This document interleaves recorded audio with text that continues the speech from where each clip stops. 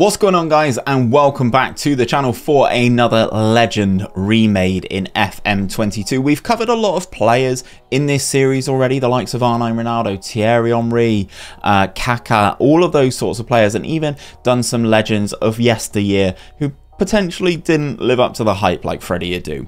But we've only ever done players. So today we're going to do a manager, and in my opinion, you guys may disagree, but in my opinion, this is the best football manager ever. We're talking, of course, as I'm sure you can tell by the title and the thumbnail, we are talking about Sir Alex Ferguson. Now, what I've done is I have recreated Sir Alex back at the start of his career. Now, I will say to all you Scottish football fans out there, I haven't been able to put him at East Stirlingshire. I didn't want to add in a custom database alongside adding Sir Alex back into the game. So what I've unfortunately done is I've plopped him in at St Mirren, which was the second club that he was in charge of as manager. Now, we all know his story, the journey to Aberdeen and then on to Manchester United, and we all know how successful Sir Alex was in terms of being a manager. So what would happen if we did it a little bit differently? We put him back in FM22, we put him at St Mirren just to see what he could achieve this time around. And obviously, as we all know, in real world football, clubs are a lot more ruthless than they used to be.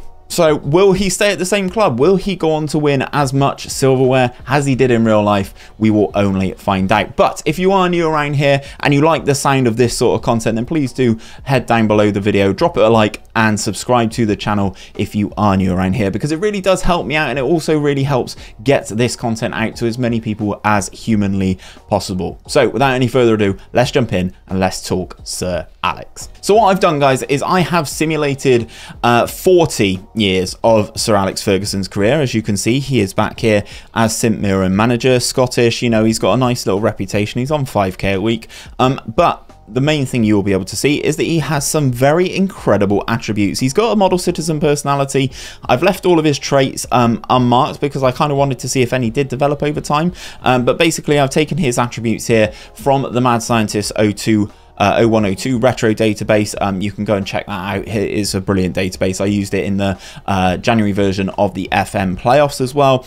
Very, very nice. But I took his attributes from there so you guys can kind of see. But as a manager, he is brilliant. Yeah, okay, his coaching isn't as good and as elite as the rest of it, but his mental attributes alongside his knowledge are next level. The model citizen personality is kind of what it is. The Route 1 tactical style, now some people are going to argue about this, but I thought Sir Alex played quite direct. It wasn't a tiki-taka or anything like that, so I thought Route 1 was probably the right sort of description for that, and obviously the preferred formation was that 4-4-2, what he absolutely patented at Manchester United, with the sort of wide play and stuff like that. So this is Sir Alex at St Mirren. He is the manager of St Mirren. They are obviously, of course, in the Scottish Premiership. So I'm very intrigued to see how he does here. Obviously, we have the Celtic dominance up until last season, where Sir Steven Gerrard's Rangers won the title.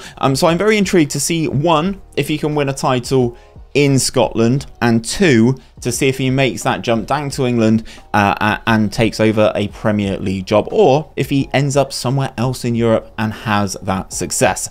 As I said, we've simulated 40 seasons, so we're going to jump in 10-year increments. Let's jump back in 2031 to see how Sir Alex's first 10 years as a manager got on. So 10 years down the line, and we have Alex Ferguson. He is now the manager of Southampton, so he has made that move into the Premier League. And if we have a look at his job history and we go into his jobs tab, he was the manager of St Mirren, as you can see, but he did jump over. He was offered the manager's job at Rangers, so he left St Mirren for Rangers, and then has changed. He's left Rangers, sorry, as he was offered the manager's role at Bournemouth. From Bournemouth, he's then been offered the manager's role at Schalke, and then was hired as a manager of Schalke, and then he was offered the Southampton manager's job, and is now managing again in the Premier League, I assume. I assume Southampton are in the Premier League. They're not. They are in the Championship. Sir Alex Ferguson managing in the Championship, and they've just been promoted. Wow. Okay. That's ridiculous.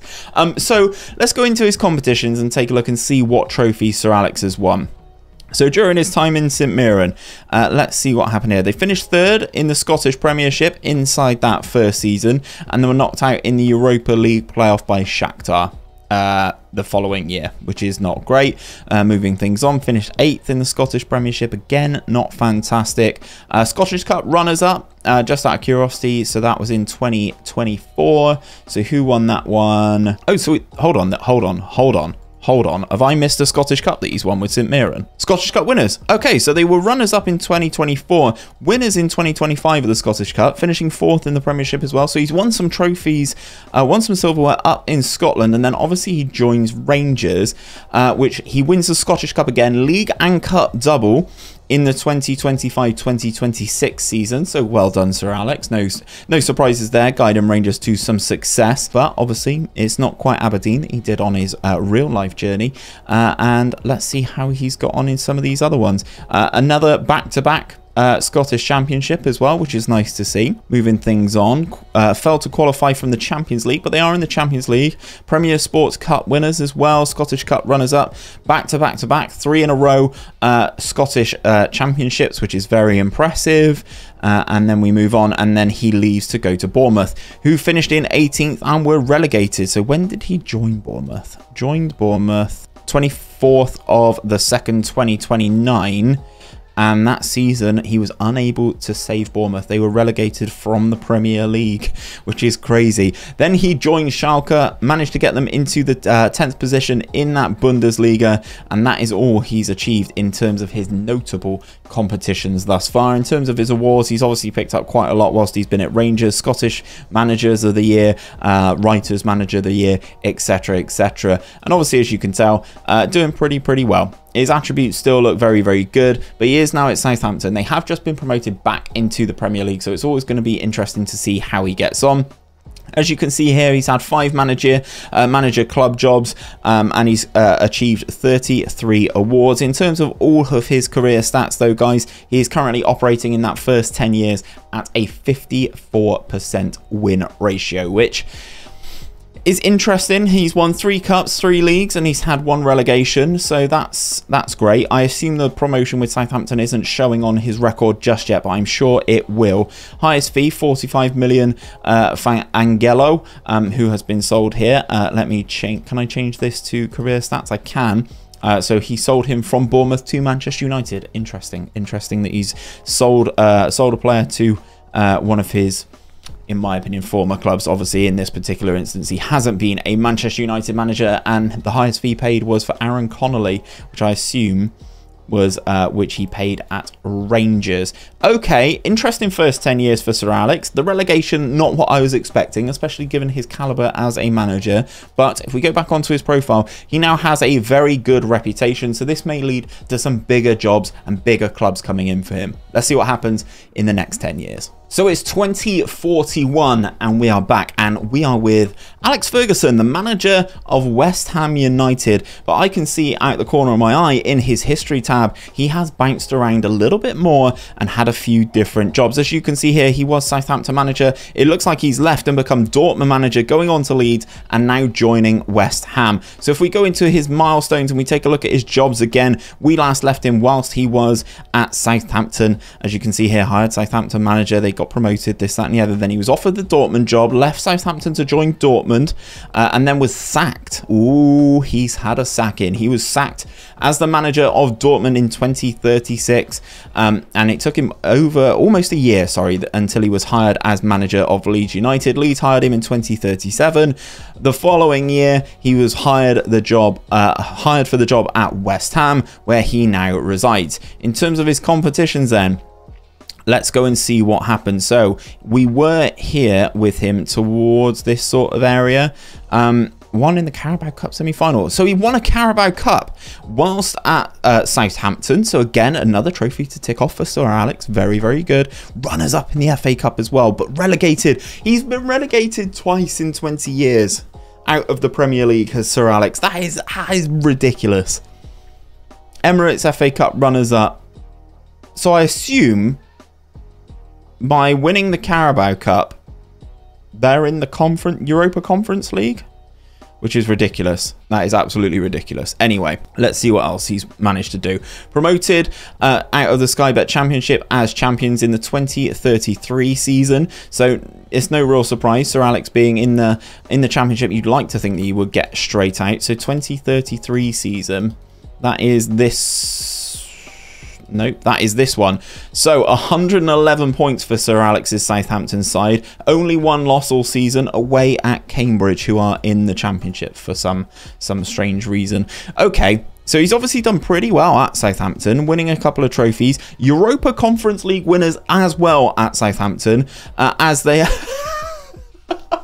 they won it from the championship. I just need a second to let that sink in. He was the manager of Southampton. They got relegated. He wins the championship and he also wins the Europa Conference League. What? That is ridiculous. That is absolutely ridiculous. Let's see what else he's done, because it seems like he's gone on an absolute tear. Europa League runners-up in 2034, whilst they finished 10th inside the Premier League as well. Obviously, they got the Europa League spot for winning the Europa Conference League the season prior. Which obviously prompted Dortmund to have a look at him. Finished 5th in the Bundesliga. Not the best result there, but obviously this was his first season in charge. Obviously, it looks like he's taken over sort of in and around Christmas, that like January sort of window. The following season not gone very well for him, and obviously this is where he was sacked by Dortmund, and then he became Leeds manager, guided them to a 14th place finish in the Premier League before jumping ship to West Ham, guided them to a 16th place finish in the Prem, and moving things on up to 13th the following season, and it looks like he's been progressing ever since. There's a 14th in there, and in the most recent season he has finished in 8th. Wow. Okay, so if we go into his milestones and go into his overview, then this is kind of where Sir Alex is looking right about now. His overall stats then, at West Ham he's got a 35% win ratio, which is not great whatsoever, and is in his entire career he's now up to 50%. He has won 5 trophies, 4 leagues, 1 promotion, but he has been relegated twice, which is just something to bear in mind. I'm not throwing any shade, it's just something to bear in mind. At the end of the day, this is all about fun, this is all an experiment, and this is what we're here to see. He has, in terms of transfer value though, eclipsed the 1 billion mark, which is crazy. He sold 116 players and bought 112, and transfer value for the players that he's bought is almost a billion as well. So he's now the manager of West Ham in the Premier League. Let's see what happens over the next 10 years. Will he still be a West Ham manager? You couldn't write this, guys. Sir Alex Ferguson, or in this case Alex Ferguson, he's not been knighted yet, now finds himself back at Southampton. Now he's dotted around a lot, as you can see in the bottom left hand corner of your screen. We were last here when he was West Ham manager. Since he's then been West Ham manager, he's joined Napoli, he's joined Burnley, Lazio, West Ham again, Arsenal, Real Sociedad, my team Bristol City, and he is now back at Southampton. So his job history has dotted around a lot. One thing I will say is motivating has now gone down to a 12. That is something that I have noticed. I don't understand why that's happened. His tactical style has now gone on to control possession, and he's also fully accomplished to be a director of football. So let's go into his overview.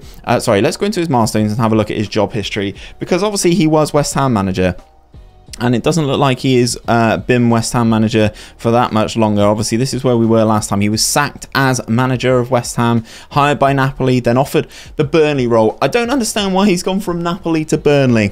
Again, another strange one. He's then been sacked as the manager of Burnley, hired as the manager of Lazio. Then he's gone back to West Ham, which is... I just don't understand this career path. He's then been offered the Arsenal manager's job, and then got sacked as the manager of Arsenal, moved on to Real Sociedad, then got offered the Bristol City manager's job. It seems like being in England is what he's trying to achieve, and trying to achieve that level of success, but he's been sacked again. Matt sacked as the manager of Bristol City, that's no real surprise. We sack managers left, right and centre, and then he's gone back to Southampton. Crazy. In terms of his achievements and what he's won them, obviously I almost stopped at that West Ham one there, but in terms of at other clubs, finished 8th in the Serie A with Napoli. It's not great. Then he goes back to Burnley. Don't understand this move in the slightest for me. Then he goes to Lazio, finished 8th in the Serie A again. No real progress here. Knocked out in the semi-finals of the Coppa Italia, and knocked out in the semi-finals of the Europa Conference League, this time by Everton. And then we move on back to West Ham, where he seems to be relatively successful, but probably not as successful as he was at Southampton. Finished 10th inside the Premier League in that first season back, got to the quarterfinals of the Carabao Cup, and then looks like they got knocked out in the semis. Carabao Cup winners, no, I am wrong, they won the Carabao Cup. So Sir Alex has won the Carabao Cup at West Ham, bringing a trophy to the Hammers. 11th place finish, which of course means they go into the Europa Conference League. How did they get on there? We don't know, because he's left and he's joined Arsenal at this point. So they are runners up in the Carabao Cup, finished 5th inside that Premier League. So that's his highest Premier League finish so far, is 5th inside 30 years. Then we move on. Premier League champions, and he's done it at Arsenal. Who'd have thought, eh? With that rivalry in the 2000s, Arsenal Invincibles, all of that coming up against Sir Alex's Manchester United. In this remake, he has won the Premier League title as Arsenal manager. He's also won the Europa League. Looks like Arsenal have gone on a little bit of a tear here. Community Shield, UEFA Super Cup. Looks like he's done really, really well at Arsenal. Maybe he was the final thing that Arsenal were missing, but obviously we know it didn't end very well because he was sacked as manager of Arsenal. He moves over to Spain, Real Sociedad. Runners up in the Super Copa de España. Anything else of note? Finished 3rd in La Liga. It's not too shabby at all. The following season finished 3rd again. I'm just trying to see anything else. Friendly Cup, that doesn't really matter, does it? And then he goes to Bristol City manager, which he doesn't really do much there. And he's won the championship again with Southampton. 114 points this time around. That's pretty impressive. You don't get many 114 point hauls in the championship. But he's won the championship again, which is, it just baffles me that he spent any time at all in the championship. So all in all, on his career, he is at a 51% win ratio, and now back at Southampton, he's at a 60% win ratio, which is pretty good. He's amassed 10 cups, 6 leagues, 1 promotion, which will be 2 promotions, obviously, with Southampton, but we've not eclipsed the final day of this year yet, and 2 relegations. All in all, he's almost spent 1.7 billion on transfers and almost recouped 1.73 billion on transfers again. We will have a look at some of the players that he does have towards the end, because I'm very intrigued to see what happens. But games played as Southampton manager, 5 games played, 3 wins. Let's see what happens over the final 10 years of this simulation. I can't believe he won it with Arsenal. Fair play. That's all I've got to say. Fair play.